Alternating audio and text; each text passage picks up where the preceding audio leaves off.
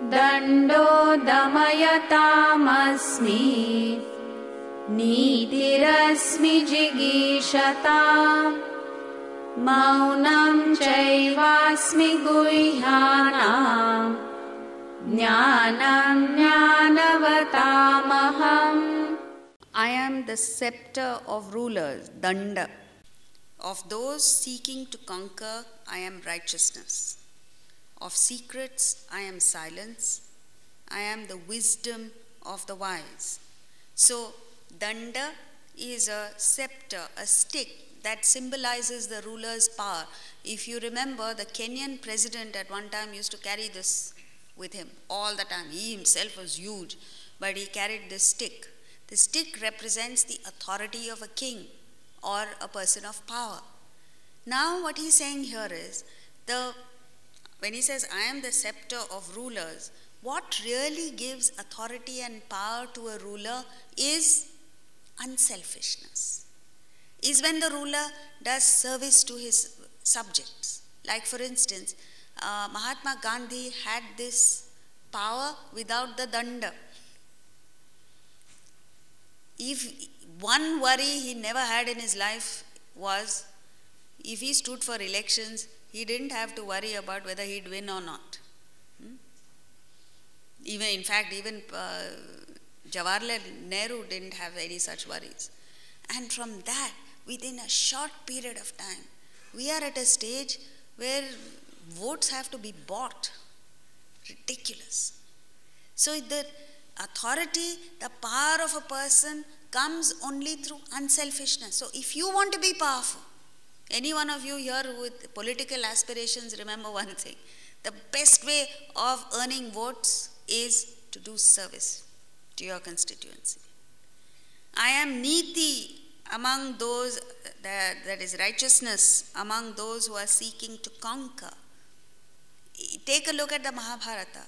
The Pandavas had much less ammunition, much less number of soldiers, less horses, less elephants, everything was less compared to the Kauravas. Yet, Duryodhana, the commander-in-chief of the Kauravas, was always insecure, afraid. He wasn't sure, first of all, whether his people would remain loyal to him or not. On the other hand, Pandavas were totally secure. They had no fears whatsoever. Why? Because they were on the side of righteousness. In fact, just before the Mahabharata began, just before the war began, Yudhishthir walked over to the Kaurava side. Alone, unarmed, no security people. Nowadays, if you're an ordinary person, you have a security cordon around you. Nobody, nothing. He walked across because he wanted to pay homage to Bhishma and Drona. Bhishma, his ancestor, his grandfather, great-grandfather, whatever. And Dronacharya, his guru. And the interesting thing is, not one of his hair was touched. Nobody dared touch him. That is the kind of power that you should have. Not security around you all the time. So, niti, righteousness. When you're righteous, when you follow a code of conduct, when you're serving people, nobody in the world would want to do you harm. Then he says a very interesting thing. Of secrets, I am silence. The best way of keeping a secret is keep quiet. Shut up. Automatically the secret will be kept. But the moment you are told a secret, what happens? You pass it on. And everyone who passes on the secret, first of all, whoever tells it to you says, don't tell anyone, it's top secret. If you want word to pass around, if you want people to know something, the best way of doing it is telling people, it's top secret, don't tell anyone. The moment you say don't tell anyone, the recipient of your secret will immediately pick up the phone or send SMSs, bulk SMSs. Secret, maunam, there are 4 ways of keeping maunam, keeping a secret. He says, one is you take a vow and say, I will not utter this. Second is by mutual consent. two people get together and say, okay, we will not divulge this to anybody. Third is a larger group of people have a common code. Organizations have a common code where they understand that they're not supposed to divulge company secrets, for instance. But the best way of doing it is just keep quiet. And how can you keep quiet? When you're not interested. When you're not interested in a thing, when you have no axe to grind about a thing, you have nothing to do with it. So even when you're told about it, you know what happens? Since you're not interested, immediately you forget. So when you forget, where is the question of telling anybody? Maunam.